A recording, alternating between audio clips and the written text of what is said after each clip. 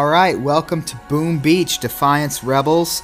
Planepants here, and today I think we're just gonna have some fun. We're gonna do Dr. Terror 1 through 7, and then we're gonna complain about what's going on with resource bases.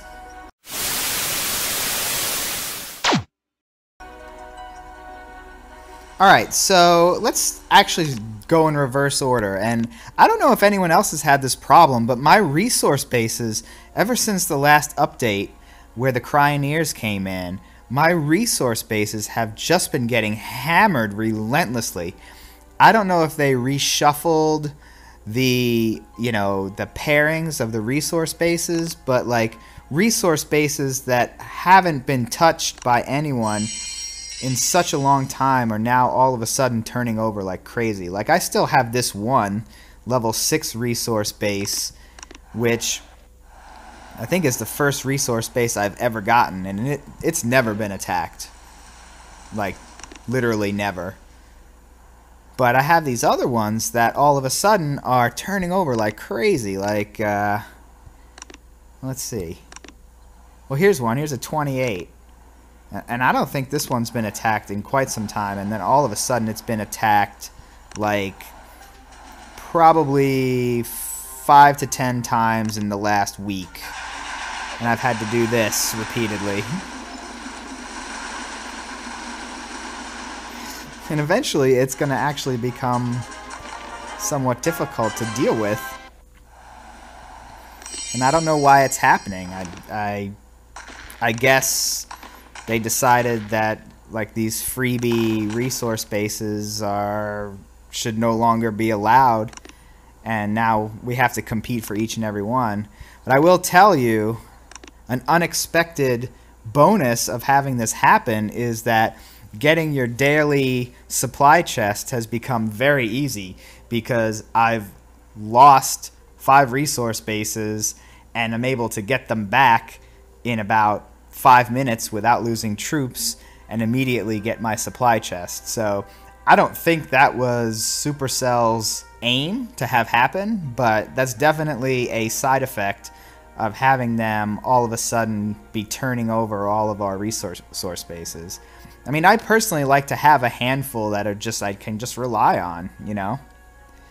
But anyways, let's do.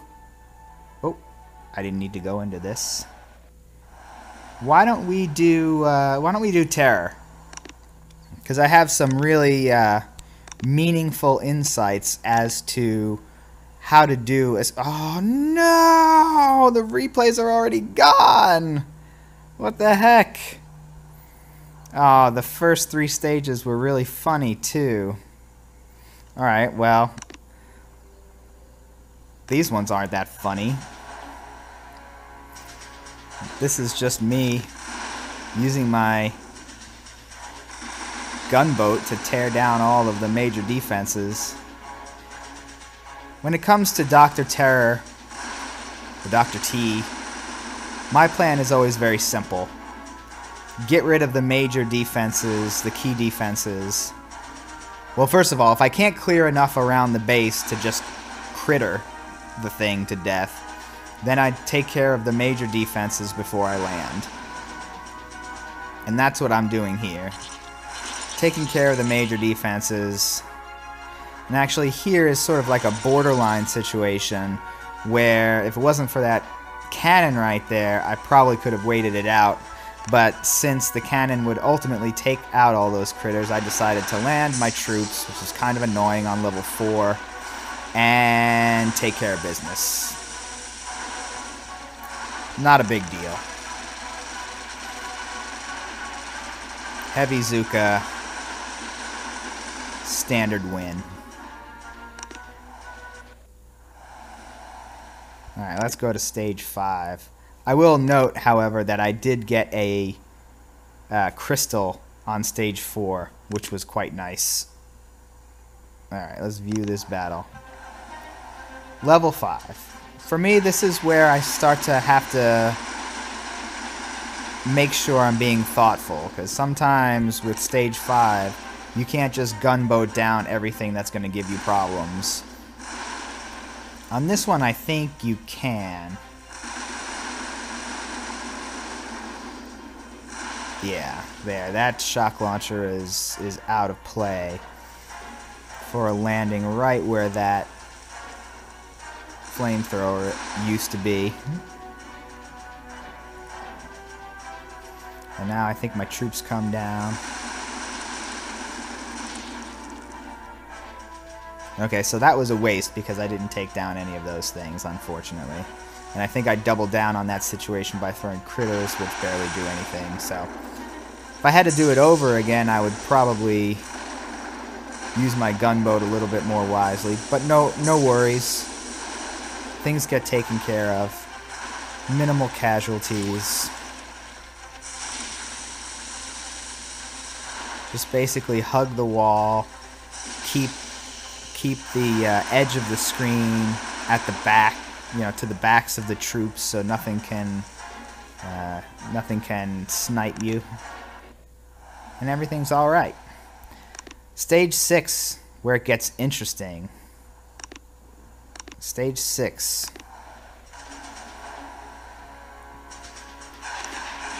Now here we've got a shock launcher there where I shot. There's a shock launcher on the other end.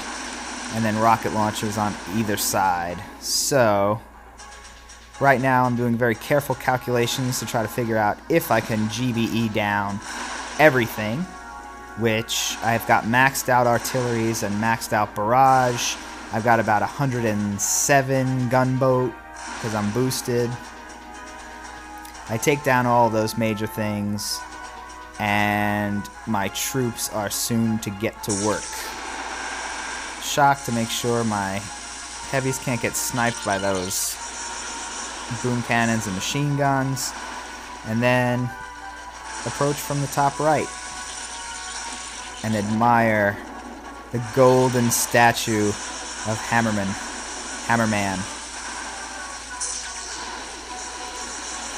This is at my level, and actually this week. Level 6 is pretty easy. Now I'll show you level 7, which I won, but by the skin of my teeth, because of an untimely mortar fire. I believe it's that mortar right there, that level 22 behemoth. It took out way too many of my Zookas. So it looks like it's just unassuming, it's just sitting there, no worries. I'm not anything to worry about. Yeah, take care of the shock launchers, those are much more dangerous. Fool's gold. It was fool's gold. If you haven't done this stage yet, make sure you take care of that mortar. Ah, 2 of them right there.